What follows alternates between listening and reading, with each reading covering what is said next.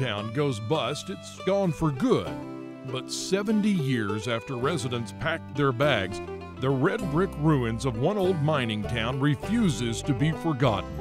Somewhere between Dallas and Abilene, there's a brand new museum, a headstone of sorts, stating once and for all, here lies Thurber, Texas.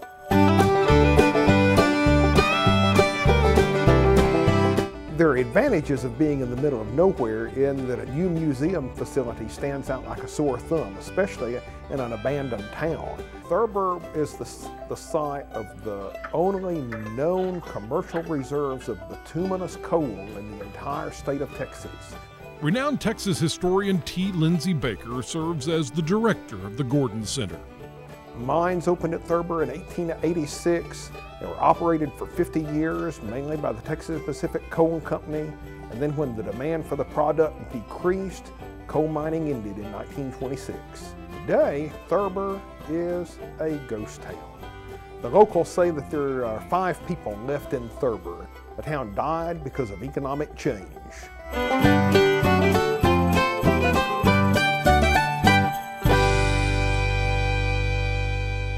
Coal wasn't the town's only claim to fame. Thurber brick factories paved the way for what would become Texas' biggest cities, from Austin's Congress Avenue to the Fort Worth stockyards. In fact, on the other side of Interstate 20, there are a couple of Thurber brick structures still standing, and one of them just happens to serve up a mean chicken fried steak.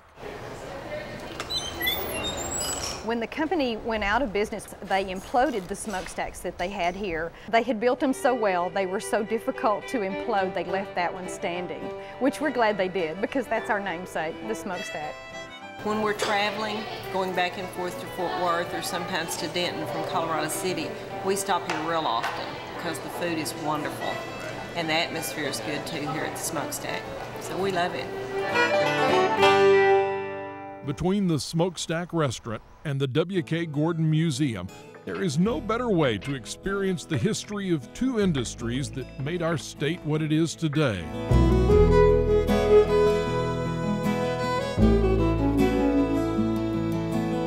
Guests come in and not only see an orientation film, but they're able to use touch computers or to push buttons and to hear the story of a Polish immigrant coal miner or an Irish brickworker. The bustling streets of downtown Thurber have been replaced by a single highway, but the heart and soul of its hard-working citizens lives on, honored now by twin memorials on both sides of Interstate 20. To this very day, motorists are driving over those maroon-red Thurber bricks, maybe muttering that it's a little bouncy, but if those are bricks from Thurber, they've been in use for over 70 years and people are still driving across them.